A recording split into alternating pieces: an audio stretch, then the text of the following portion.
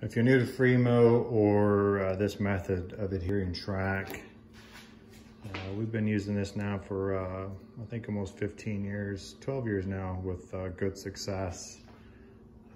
But this is available at our Home Depot or Lowe's here in the Midwest. Again, if you get the clear goes on white. When it's dry is clear, so you know when it's cured. It doesn't take a lot. I've seen some track go on with massive amounts, almost like you're trying to grout in between the ties, and then you get this going up through the ties, and it just doesn't look real good. So just a thin layer, and one of my favorite all-time tools in the hobby, hotel key cards. If you know what I do for a living, you know I have an almost endless supply of these. So these come home with me from work, and they're great for this ballast work. I even will use them to preliminary, use it to check the edge when I'm setting my rail.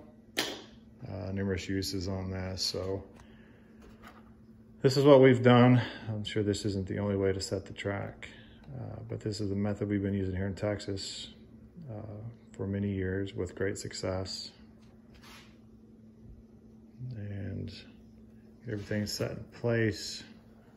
And then for weights, I've got a combination of fast tracks, point jigs, which are heavy, and machinist 1, 2, 3 blocks. Those work as well. So one of the things that I forgot to point out, another use for the Gap Master and why it's really here.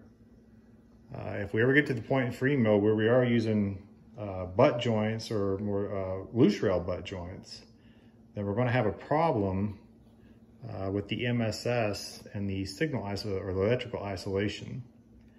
So if Freemo ever advances to that point, whether you have signals here or not, I'd encourage you for 2 reasons to set a Gap Master back just a couple of inches.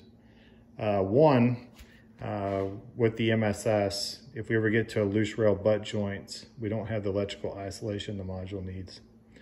So if we get into every rail gaps right, as you look at the rail, you gap this one, and then as you turn around to the other guy, and obviously this rail's gapped, then we have our electrical gap for the MSS system to work correctly.